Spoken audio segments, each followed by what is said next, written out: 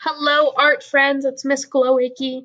I wanted to show you this really cool website. It's called Strata, and it is a way that you can sculpt a 3D object on your computer. It's totally free, and you have a link to it, and I want to see what kind of really cool things you can make.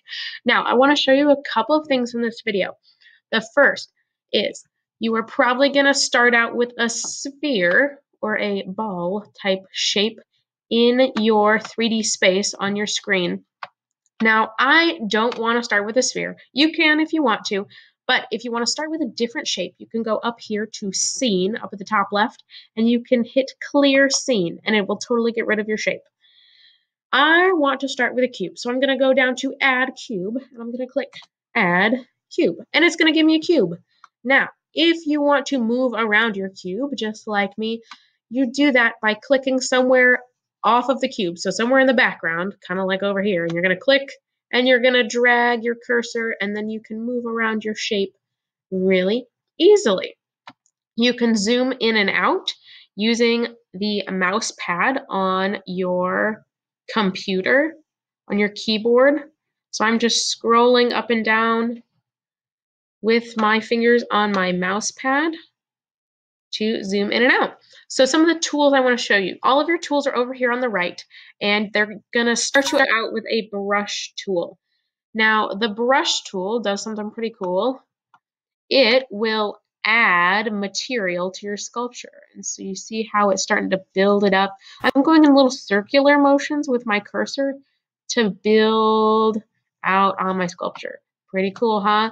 Now, if you click this option here that says negative, if you check that box right there, and you start kind of brushing over your sculpture, it starts to get rid of material.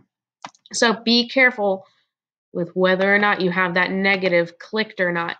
Now, if you want to get rid of what you just did, you can go up to History and hit Undo, and it'll take you back a step. Another cool tool I want to show you is the Twist tool.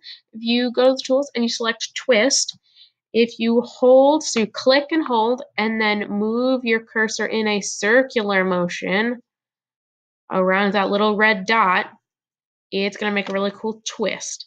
Now notice how it made two twists, one on my right side and one on my left side. That's because I have this little option called Symmetry selected. Now if you deselect it, so I take that checkbox away, I can now make a twist, but it's not going to make another one on the other side. But I kind of like that. I like the symmetry option, so I'm going to undo that one twist, and I'm going to keep these other two twists though. Another really interesting option is the smooth tool. If you are sculpting on your 3D sculpture and you find kind of some bumpy areas that you don't like, you can use the smooth tool and it'll make it nice and smooth. Just like that. Oh, he's kind of starting to look like a little bit of a cute little monster. That's kind of fun. Another option that you can use is the drag tool. So for the drag tool, you're going to select an area that you want to drag. You're going to click and hold, and you're going to move your cursor, and it's going to drag it out. Ooh, those are kind of look like little monster horns. Ooh, that's kind of fun. One last tool I want to show you is the paint tool. The paint tool is really cool because you totally get to paint your sculpture. I'm going to start out with this orange color. If you just have whatever color is in this box here, that's what color you're going to paint. So I'm going to click and drag. Your painting can also be symmetrical. So notice how it's painting on both sides of my sculpture, and I'm only having to click on one side. Now, if you want to make your sculpture all one color, I'm going to select, let's go with blue. Ooh, that's a nice blue. Let's go with that one.